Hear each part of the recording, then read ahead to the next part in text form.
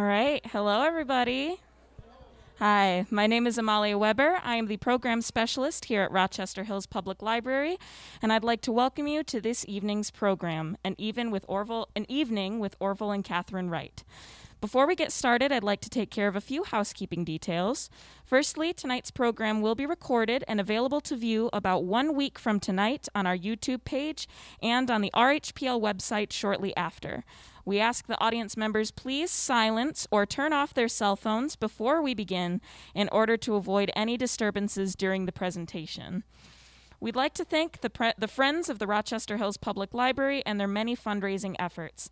It's thanks to their support that we can provide wonderful programming like tonight's presentation.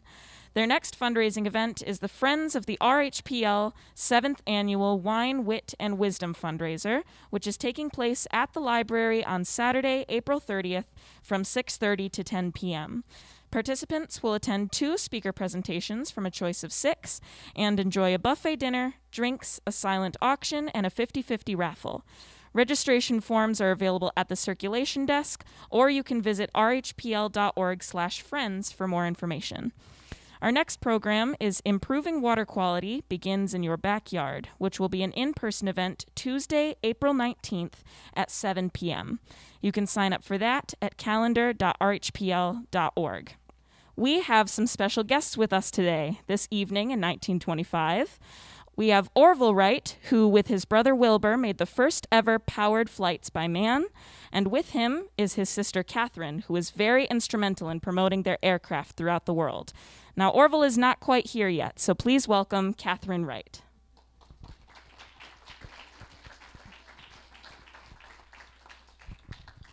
Thank you. It's so nice. Excuse me? Thank you so much for being here tonight. It's a privilege to see you, and Orville and I were so excited to have you invite us here. Now, as you heard, Orville is running a little late. He's riding an airplane in a friend, hopping a flight in with his friend, and due to the strong winds, he's running a bit late, but he should be able to arrive momentarily, and we'll just wait. Oh, there he is now. Welcome.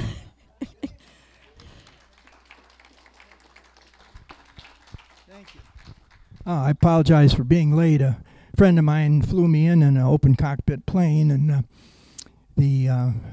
lot of headwinds we ran into. It slowed us down, and the landing was a little bumpy too. It'd been a while since they mowed the grass, but we obviously arrived safely. And so again, I apologize for holding you up, and Katharine, you can take over as usual.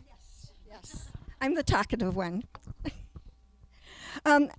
We don't have any prepared speeches, but we understand you have questions for us. And we like to be organized, so we've asked that those questions be numbered, and I'm told that that has been done. So we will take them in order. Now, when your number is called, if you would stand up and give us your name so we could become a little more acquainted with each other. Tell us which one of us you want to ask the question to, and then ask the question, and we will try to answer it. So we'll start with the obvious. Number 1. Do you have number? Yes. Oh, you have number 1. And your name? Mary. And what question do you have? Oh. Yes. So you want to know about my childhood, Mary? Okay, I'll start. Yes. I'll start with at the beginning. Mary, I was born in the upstairs bedroom of our Dayton, Ohio home, and on August 19th, 1874, and it just so happened to be Orville's 3rd birthday. I was a very nice birthday present for you, wasn't I? Yes. Wilbur was 7. And 2 older brothers, 12 and 13. Now, because we were the youngest, Wilbur, Orville, and I, we have been always very close.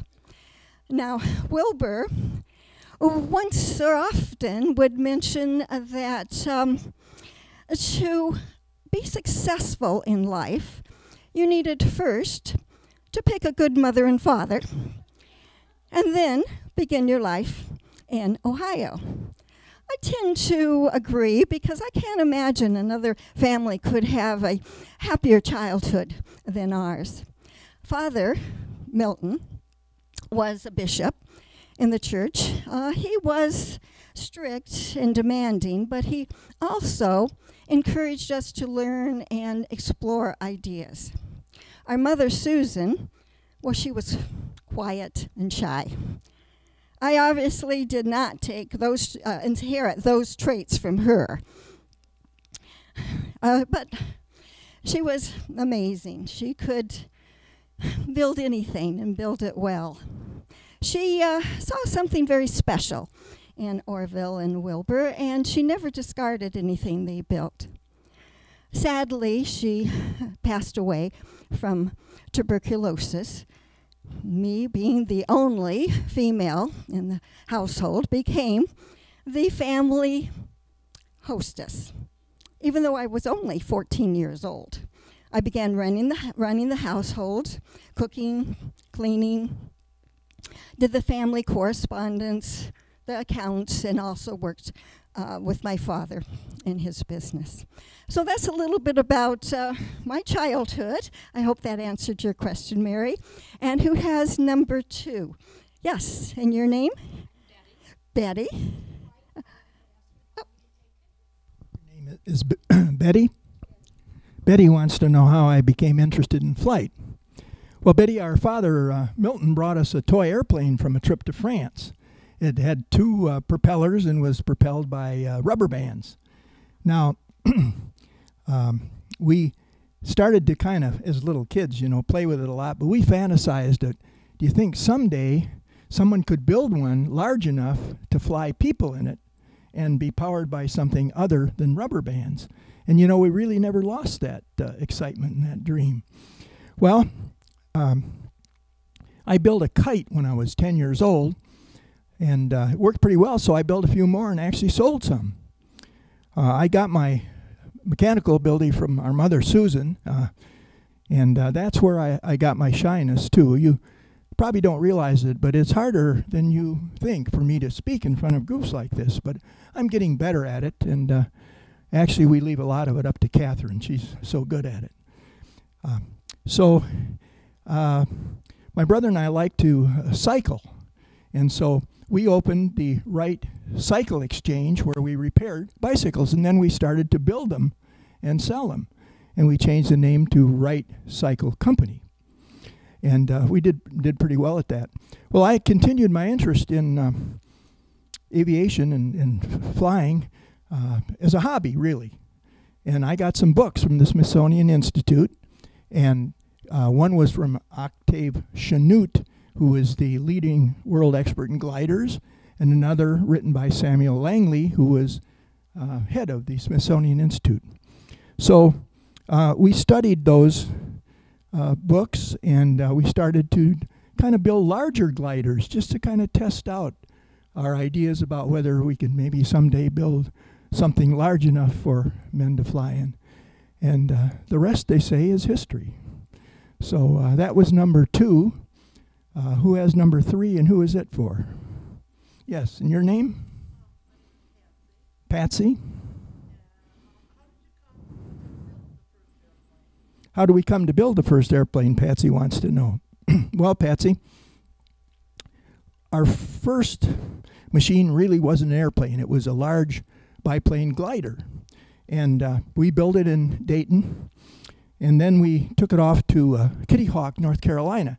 The reason we did that because there were prevailing winds from the Atlantic, and it would give us a lot of lift.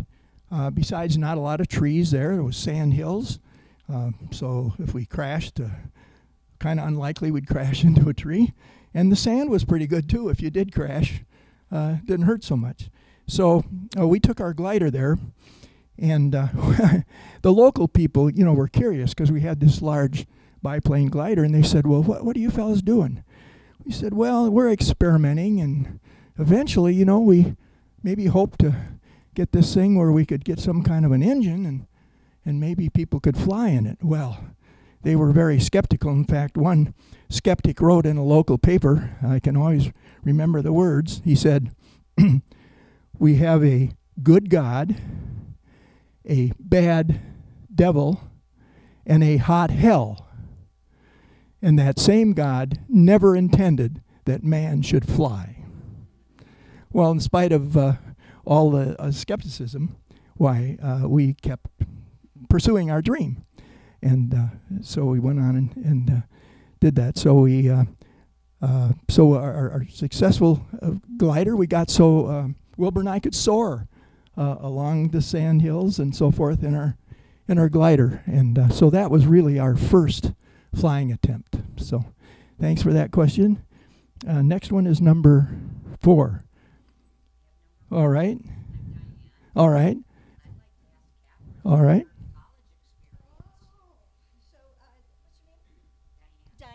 Diane wants to know about my college years. Well, my father felt that I needed a career in order to be independent and take care of myself financially. There were not many women attending college in those days, and very few careers that were open for women. He selected Oberlin College in North Ohio near Cleveland. It was a school very strict. Alcohol and tobacco were forbidden, and they required everyone to rise at 6 a.m. and lights out at 10 p.m. Now, I had been living with men, growing up and living with all men. So it was a big change for me to suddenly be living in a house full of women. But I soon made very good friends with some wonderful women, and we had fun organizing parties and going on picnics and camping trips and bicycle rides. Now, I started my studies to be a teacher in classic languages, and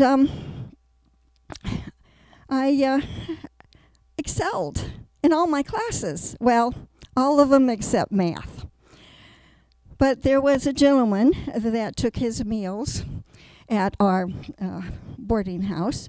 Harry Haskell was his name, and he volunteered to tutor me in math 3 times a week. So we became very good friends. In fact, he even proposed to one of my best friends.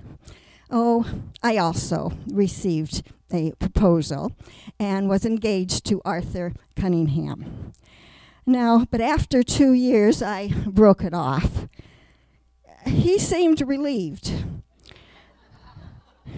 But I was sad for a few days or so. But later, I looked back at my breakup as my narrow escape. Well, I received my diploma at age 23. I'm the only member in our family to ever earn a college degree. But it did take me 5 years. I took a year off to nurse Orville when he came down with typhoid fever. Now, after graduation, I had a very difficult time finding a job. It took me almost a year before I was hired as a substitute teacher. My first full-time job was teaching a required Latin class to rather problem children that could be quite disruptive. But having grown up in a house full of boys, I knew exactly what to do to nip those teenage boys' in behavior in the bud, and that's what I did. So that was question number 4, and who has number 5? Yes. Bob? Me again? Okay. Oh, what did I think of their interest? Well, I thought it was intriguing. It started as a hobby, but they soon became much more serious about that. They also almost quit that second summer in Kitty Hawk. Do you remember, Orville, the letter you wrote me about the invasion of the mosquitoes? Yes, well, I happen to have a copy of that letter with me, and I'm going to read it to you. Okay, the sand and the grass and the trees and the hills and everything was fairly covered with them. They chewed us clear through our underwear and socks. Lumps began swelling up all over our body like hen's eggs. We attempted to escape by going to bed, which we did a little after 5 o'clock. We wrapped up in our blankets with only our noses protruding from the folds, thus exposing the least possible surface to attack. The summer heat kept mounting, and our blankets became unbearable. The perspiration would roll off us in torrents. Misery, misery. We almost left for home. But finally, the mosquitoes diminished. Later, the locals told us it happens about every 10 years. Well, I'm not surprised that they were discouraged.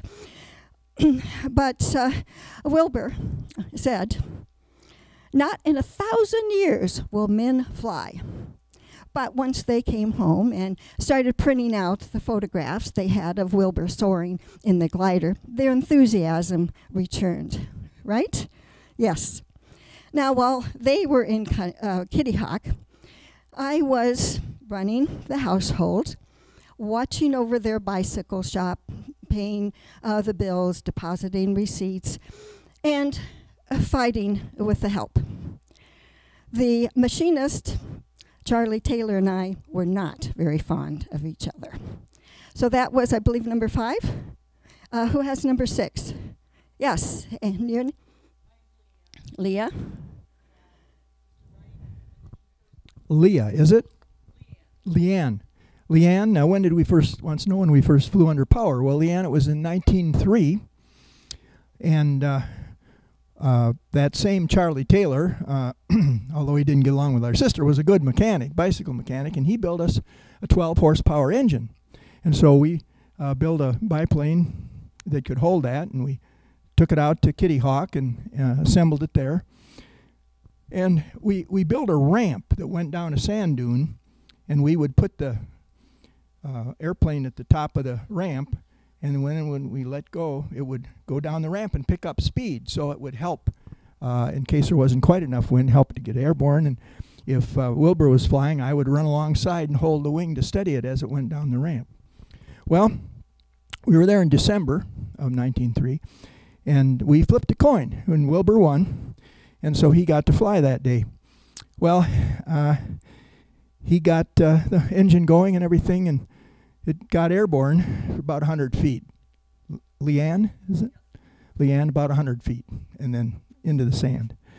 And so tried again, went a few feet more, tried a few more, and that was about it for that day. Well, then on December 17th, which is a historic day, you'll find out, December 17th, 1903, it was my turn. So we went back out there again, and I had the same luck, about 100 feet. Second run, about 100 feet, and I said, you know, people keep saying the third time is the real gem, so maybe the third time will be the jewel. Wasn't. But on the 4th try, Leanne, I got airborne, and I flew for a whole minute, and I flew over 900 feet. Now that is over the length of 3 football fields, and so that we considered a successful flight. Well, unfortunately, our plane that we called the Flyer was destroyed by high winds later that day and couldn't be repaired. So we shipped it back to Dayton, stored it for a while, and now it is in the Smithsonian Institute in Washington. The reason is, again, that was the first time in the history of man ever that man has flown under power. First time ever. And I'm so glad that Wilbur and I were able to be a part of that, Leanne. So, what's the next question number? Number 7, who is that for? Hi, I'm Dawn. And who is that? Who is your question for? For you. For me. Were there others who were experimenting with manned flight at the same time? Dawn, you said? Dawn wants to know if there were other people experimenting with flight at the same time. Yes, Dawn, there were. Well, I answered your question, right? We want to hear more, though, Mr. Wright. Oh, yes. I'm sorry. I have a sense of humor that gets me in trouble every once in a while, Dawn. Yes. One of them, of course, was Samuel Langley, the head of the Smithsonian Institute. Now, he had this great big machine built, and it was launched from a barge in the Potomac River. Went a few feet and plunged into the icy Potomac. Well, they got it out, fiddled around with it, and a couple weeks later, launched again and went about 3 feet further into the icy Potomac, and they gave up. Now, the Smithsonian had spent $70,000 on this failure. So Wilbur and I said, I wonder what we spent on our success. And we got out a piece of paper. Dawn, it was $1,000. And that included 4 years of train trips back and forth from Dayton to Kitty Hawk. And, Dawn, not a penny of it was government money. It all came from money that we earned in our bicycle shop. So anyway, that's how, and there were many others who failed too. So, next one is number 8. Yes, sir. All right. Is Al? Katharine, how was their success received? And by my extension, how did you receive it? Well, we'll answer your first part of the question first. How was their success received? Let's see, there was much more interest in their invention in France than there was in the United States. Oh, the French were very enthusiastic. But some wondered if perhaps my brothers were bluffing, because there had been no press releases or announcements from the United States on their flying successes.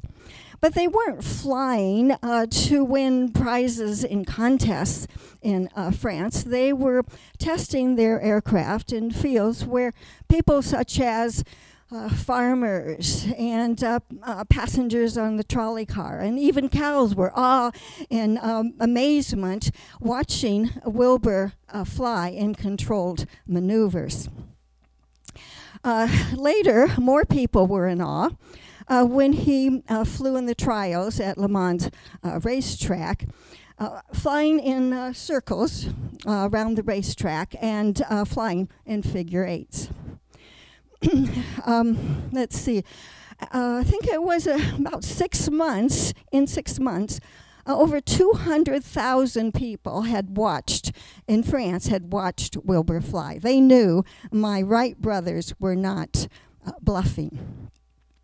Now, while they were having some time busy in Europe, I was home dealing with their increased fame. Not only was I still teaching and running the household and watching over the bike shop, I was now dealing with magazines and newspapers and asking all sorts of questions. Some of them were very scientific and others were rather crank calls. But there was a positive with all these activities.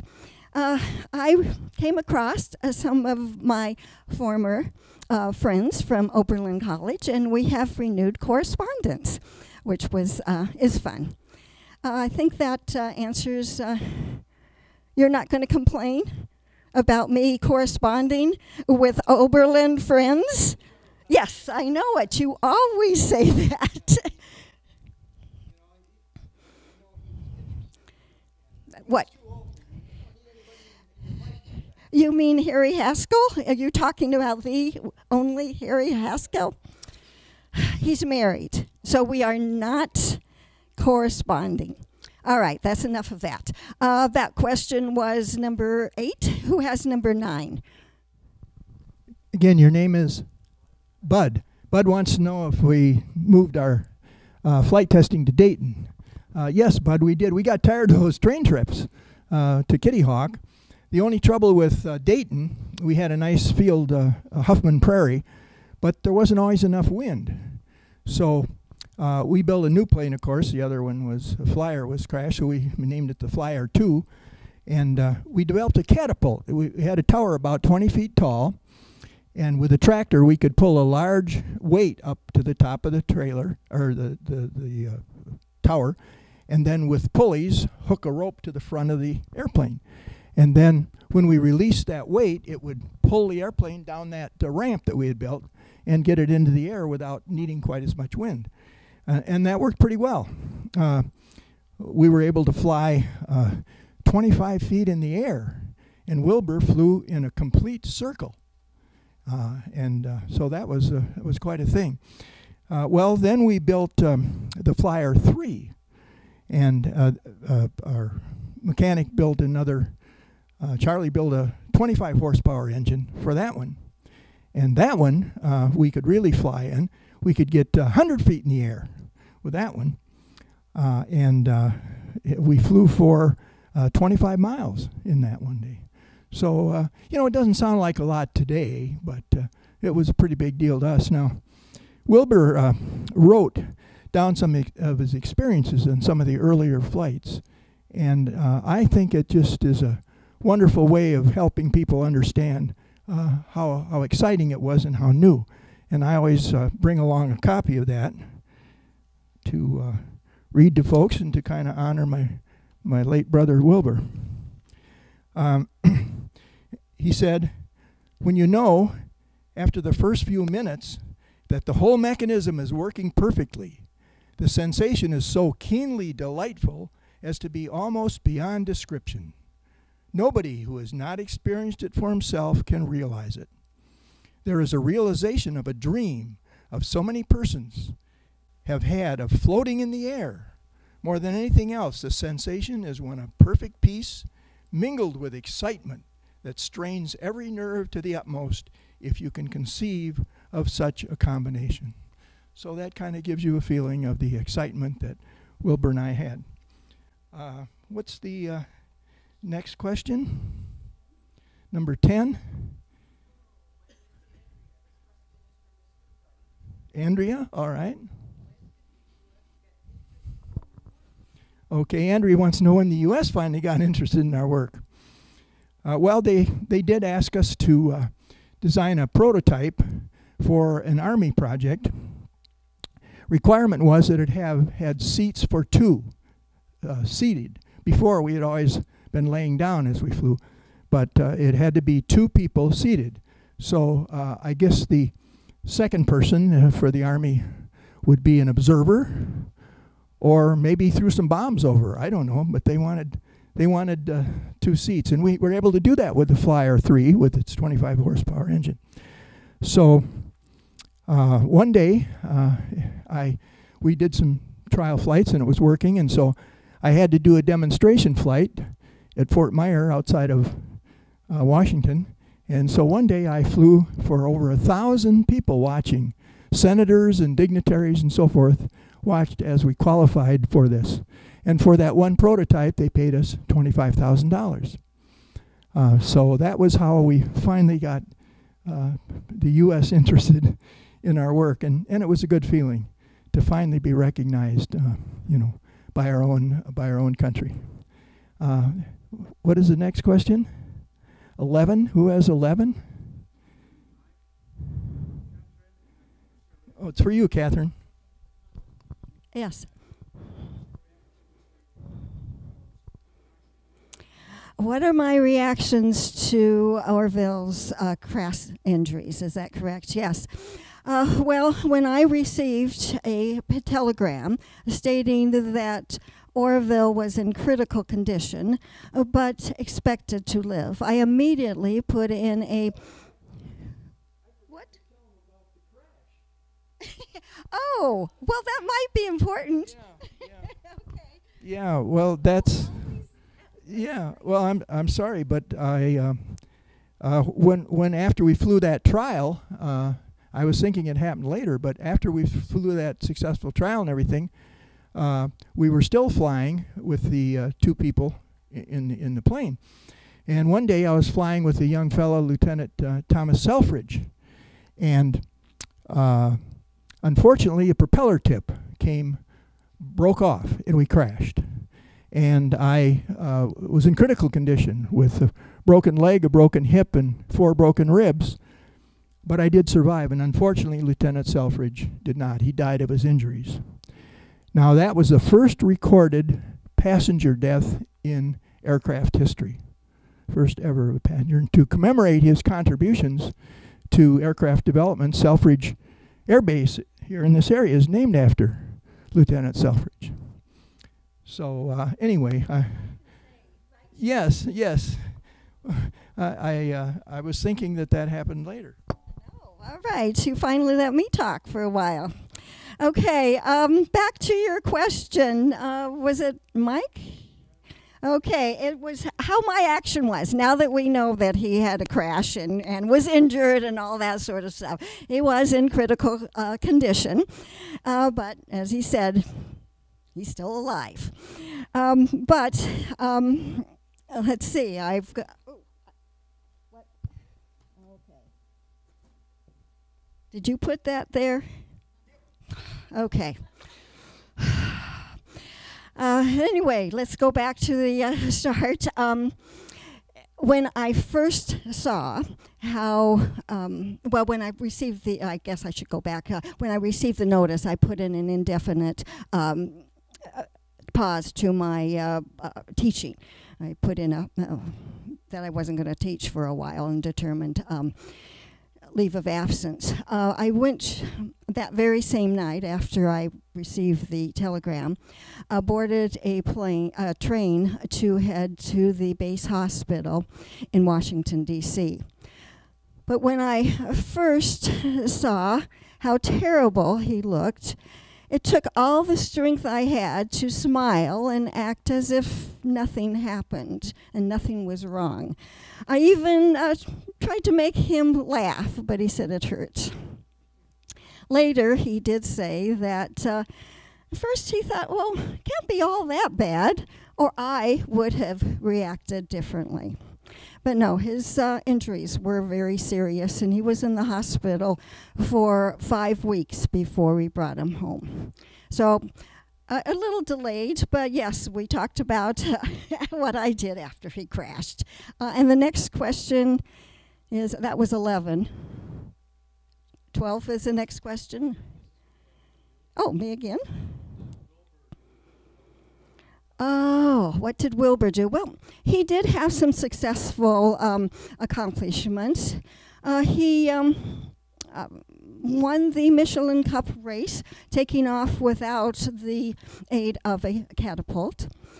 He also, let's see, what else did Wilbur do? He won the Aero Club de France gold medal. That came with a prize and also a banquet with Gustave Eiffel, the designer of the Eiffel Tower. Now, I complained to Wilbur that he should come home, but instead he suggested that Father Orville and I travel to Europe. Well, he also suggested that I become their social and business manager. I wasn't sure he really meant it until a couple of months later he repeated that offer with a salary added. So I was tempted. Now, Father turned down the invitation to travel to Europe, but since I had never been outside of the United States, I couldn't say no. So Orville and I boarded an ocean liner and went to meet Wilbur in Pau, France. Now, let's see, what else can I say about this? My brothers were very shy. They did not like being in the limelight, but they needed help in selling their airplane to the French. So they put me in charge of meeting the press because I'm so much more outgoing. And I soon dominated the social scene. I met many lovely and interesting people, including counts and dukes and even a king. Now, I practiced very diligently to do the proper curtsy before meeting King Alfonso XIII. But when I finally met him, I forgot everything and I just smiled and shook his hand. Well, later, I was told he was not offended, and he thought I was quite charming. Oh, it was fun and exciting to be in Europe. I just loved every minute of it. So thanks for asking that question. I believe that was 12? 13. Who has the lucky 13? Dale? Oh, okay. I'm sorry, Dale, what? You cry. Okay, Dale wants to know if I flew again after my crash. Not right away, Dale. But I did go over to France to join Katharine and Wilbur. It was interesting, Dale, when I got over there, I found that the French women were quite taken with Wilbur. He was a handsome individual. And the reason I learned that is there was something, an interview published in a local paper. And so I got the English translation of it. And I always teased Wilbur about it, and people seem to enjoy hearing this article. So I'll share it with you. Now again, this was a interview with by a newspaper person of a married woman and her first meeting with Wilbur. She said her first impression was not altogether favorable, but stated Mr. Wright appeared a bit too rough and rugged. His expression was fixed and terribly stern. His expression, the moment he opened his lips to speak, the veil of severity vanished. His voice is warm, sympathetic, and vibrating. There is a kindly look that imparts exceptional charm and refinement to his bright, intelligent eyes. The frank way in which he looks straight in the eyes of the person to whom he speaks, and the firm grip of his wiry, muscular hand seemed to give true insight to his character and temperament. He impressed me as one of the most remarkable men I have ever met. The reporter concludes the article with this statement: you can understand why this married woman did not want to be quoted in the press. Well, he told me that he was really more interested in if they had articles about our airplane rather than about his impression and reaction on women. Well, when we returned from France, we had quite a reception in New York Harbor. All the boats blew their whistles when we got off the ship. Reporters and photographers were there. We went to Dayton. We had a 2-day celebration with a parade. And then a couple of weeks later, we went to Washington, D.C. and received a medal from President Taft from the Aero Club of America. It was finally nice to be recognized in our own country after all these years. Well, I did get back to flying, Dale, and so I wanted to go back to Fort Myer where I'd crashed and do some more flights. Well, we got a chance to compete for another contract, and this one was to build several airplanes, and they would pay us $30,000 for these if it worked out. And my demonstration flight there, I had to fly a round trip of 10 miles at 40 miles an hour, and went about 100 feet off the ground, and we did that. So then we got this contract to build several planes for the Army. And again, it was so nice that our government, Dale, was finally recognizing our accomplishments. So that was number 13. Yes, who has 14? All right.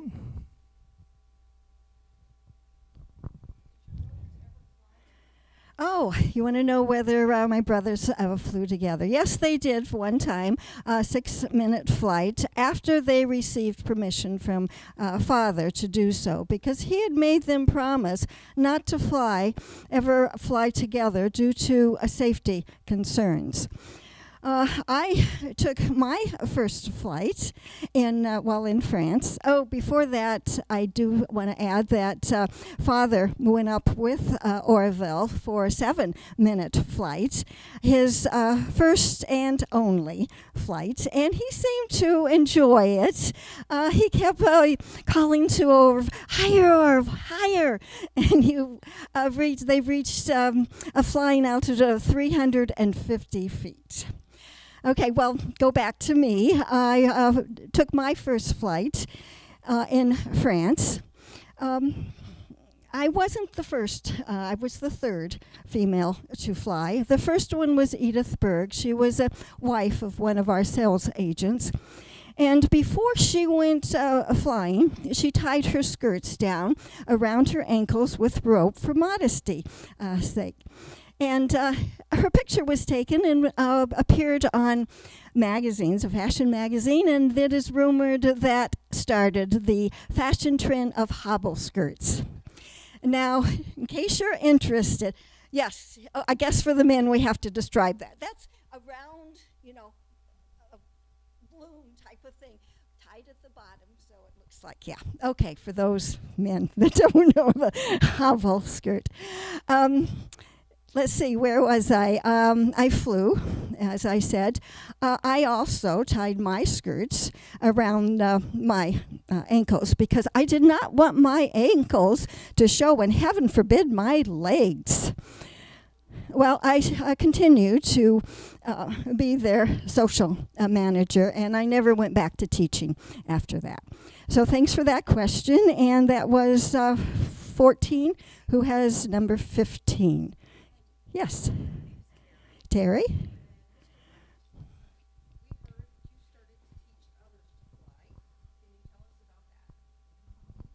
Yes, Terry wants to know about us teaching others to fly. Well, Terry, we had a flying school down in Alabama. It later became Army Air Corps base. We had one in Georgia, and we had one in Huffman Prairie outside of Dayton. And Terry, we taught, in about 6 years, taught 120 people to fly our Wright aircraft. And, of course, these were most of the pioneers that went on to develop the whole aircraft industry. One interesting fella was from this area, a little town of Northville out toward Ann Arbor, and his name was Eddie Stinson. And we taught him to fly, and then he started his own aircraft company in Northville, Michigan. And then it went on to be merged with several other companies. But anyway, so it just shows you how many of these people went on. Now, it was very primitive in those days.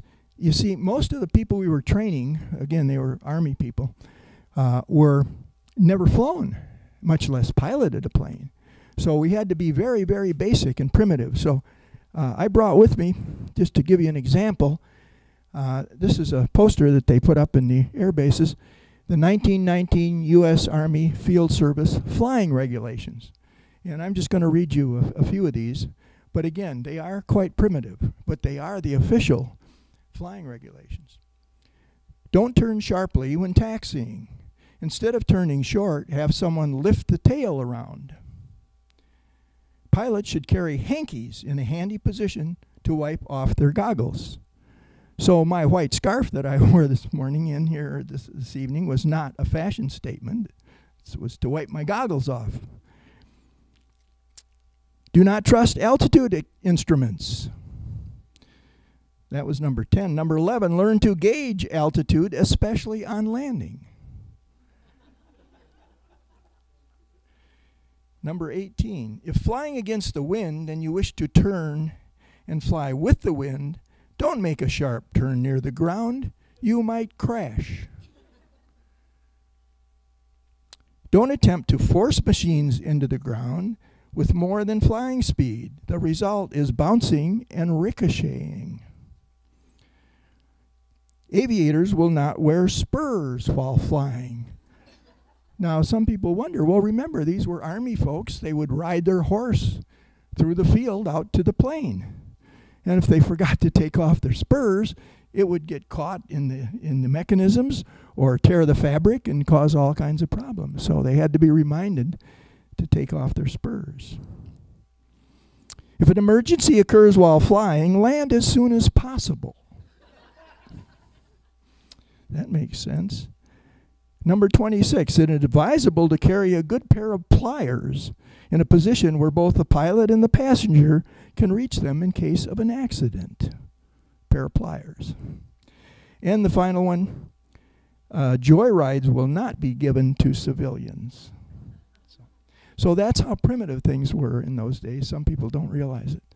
So that was number 15. And who has number 16? All right. Yes. Karen? Okay. Karen wants to know what happened to our company.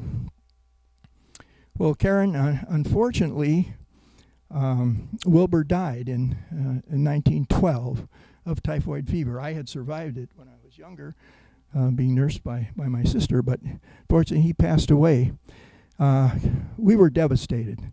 We were devastated. In fact, we were just talking yesterday that Saturday would have been his 58th birthday. He died when he was only 44. But this Saturday, the 16th, would have been his 58th birthday. Anyway, so we did keep the company, Karen, a couple of years, and then sold it. Then a couple of years after that, it was bought by a fellow named Wright, not Wright, Martin. There are two Curtises. there's a Curtis Martin and another Curtis. But this was Curtis Martin, and he changed the name to Wright Martin Aircraft Company. And then he left that company, and the name was changed back to the Wright Aeronautical Company, and that's what it is today in 1925. So it is still going. Now, this fellow, Martin, was interesting. He went on and formed his own company, the Glenn Martin Company. He taught a fellow to fly that you might recognize. His name was Bill Boeing. Now, the interesting thing about Bill Boeing is that most of the people that were flying and making money in those days were carrying mail. That's the only way you could make money. Well, Bill Boeing took a part of the mail compartment, Karen, and he put room in there for 2 passengers.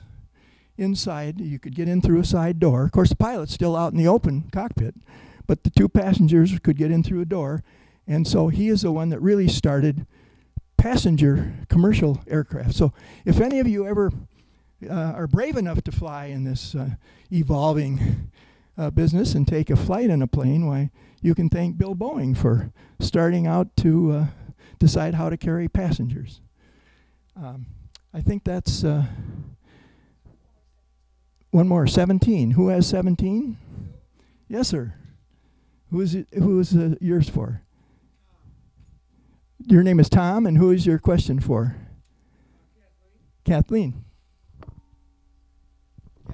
Catherine? Tom? Yes. Oh, we want to know what we're doing now. Well, I was very involved with women's suffrage movement in Dayton, Ohio. I even persuaded Orville to walk in some of our marches. I'm still involved with women's rights, although we have the vote now. There are still some issues that need to be addressed. I'm also the officer, became officer in the Wright Company after Wilbur had passed away. And I am on the board of trustees in Oberlin College as well. As for Orville, do you do anything? No. What have you done? Oh, okay, yes. He actually is sort of an elderly spokesman for the aviation field, and he does serve on many boards and committees dealing national aviation concerns. So I do believe that is the last of our questions. I appreciate you asking those and inviting us here. Orville, would you want to add something? I know you don't like to talk. Well, I just want to thank you all for coming, and we hope you've learned something about our inventions and something about our family, and we do appreciate being invited here tonight.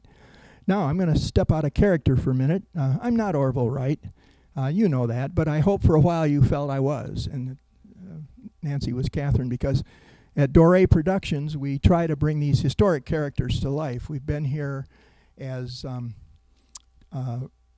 Rose and Joe Kennedy a few years ago. Someone's nodding. And then we were on Zoom as, I believe, Mark Twain on Zoom for you. Yeah, and we're glad to be back in person. And we'll have a new one next year if you'd like. Anyway, I'm really Russ Doré. I live in Northville, and I got involved in murder mysteries a number of years ago at Genetti's restaurant in Northville.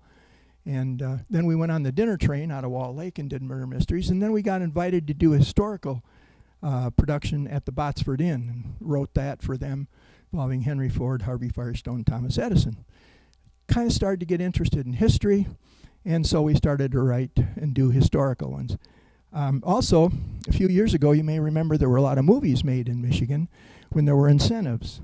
And someone convinced them that it wasn't profitable, which really it depends how you do the math, but it gave a lot of nice recognition to Michigan and employed a lot of people, including Nancy and I as background actors, which is a fancy word for extra.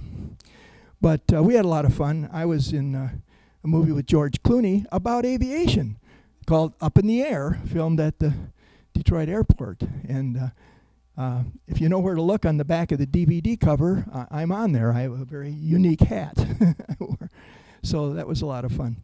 I also, this year, my COVID project became an author. So my first book about a year ago was a Motor City drama, historical fiction about the beginning of the auto industry with conversations between Henry Ford and Billy Durant and Walter Chrysler. I took history, and there were a lot of meetings they talked about, but I tried to take people inside the meetings and made up conversations. Had a lot of fun, consistent with history. And next week, my second book is coming out on aviation, and it's called They Put America in the Air, and it's with the Wright brothers, Bill Boeing, and Donald Douglas. They're available on Amazon. $10 for one, $8 for the other, and I also have some cards here if you wanted to some information about how to find them and so forth. So at this point, I want to I want to mention before I forget too that if any of you want photos with your cell phones afterwards, I'll put the goggles back on and you can get some pictures if you want. But at this time, I want to bring you up to date on what happened to Orville and Katharine after 1925. Well, the Wright name is still in aviation, the Curtiss Wright Company, following a merger with a company founded by Glenn Curtiss. That's the other Glenn.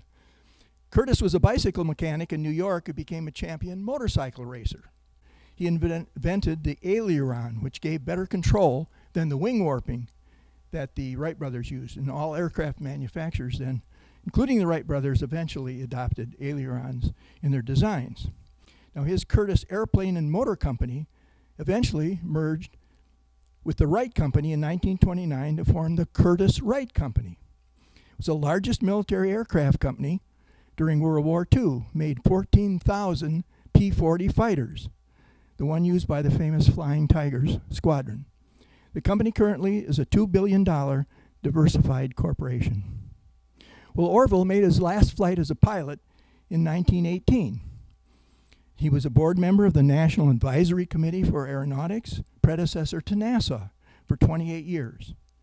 In 1930, he received the first Guggenheim Medal and in 1936 was elected a member of the National Academy of Sciences. In 1938, their bicycle shop was moved to where?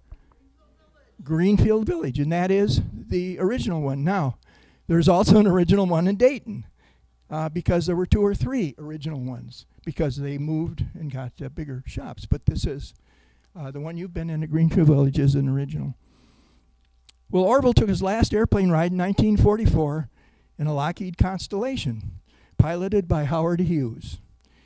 He commented that the wingspan of the Constellation was longer than his first flight.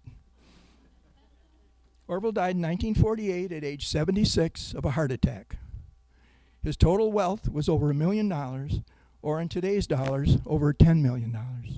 He had lived to see aviation develop from his 12-horsepower engine to military jet planes. So now I want to introduce Nancy and let her tell about Katharine after 1925, and tell us about Nancy. Yes, in real life, my name is Nancy Schuster.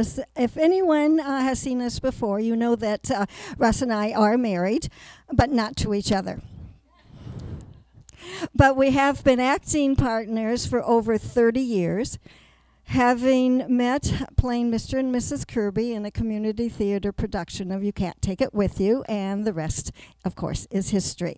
I was one of the original actors in his production company when he formed them, so I did the murder mysteries, both at restaurants and also the train. But my acting career, I joined these historical presentations after he finally added a woman to a role to it. But my acting career actually began in Hollywood when I was 12. I was born and raised in the LA area. And I appeared in 3 movies. I made half a dozen commercials and was a guest actor in several series. Then I went off to college and traveled the world and ended up in Michigan and got married and had kids. And then I signed up with some agents in the Detroit area, and I have done multiple commercials, some industrial films, had a print ad for the ARP newspaper, among other things. That's enough of me. What are you laughing? Those are our real husband and wife. Came to see the, new production that we're doing. But I'd like to read about Katharine now. She was only the 2nd female to be elected to the Board of Trustees of the Oberlin College, and worked for equal pay for women faculty members, and was a member of Oberlin's teaching organization, who met monthly to read plays.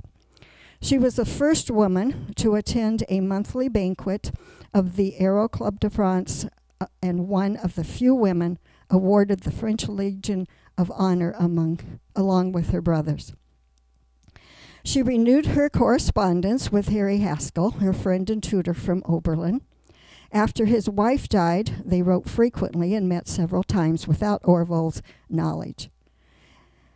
Yeah, he didn't care for him. After devoting most of her life to her brother's passion of conquering flight, she had finally found love and life for herself. In 1926, they married and moved to Kansas City, where he became one of the principal owners of the Kansas City Star newspaper. Harry's adult son was very pleased with the marriage, but Orville was not. He did not attend the wedding, nor did he ever speak to her again because of the marriage. Harry and Katharine were planning a trip to Europe in 1929, but she caught a cold that turned into pneumonia. She died in March of 1929 at age 54. She was married to Harry for just 2 years and 3 months. Orville finally came to see her the day before she died. He donated $300,000 to Oberlin, that's equivalent to about $1 million today, and the college used it to build a Wright Laboratory of Physics. Harry presented Oberlin College with a marble foundation in front of the art building, an exact copy of the fountain in Florence, Italy. Harry felt they might have seen it had they made their trip to Italy. It bears the inscription to Katharine Wright Haskell, 1874 to 1929. Now, some people felt her brothers would not have been so successful without her charm. So you can decide, was she a benefit or not? It's your choice. So thank you for coming. I hope you enjoyed our presentation and learned a little bit about it. So again, thanks.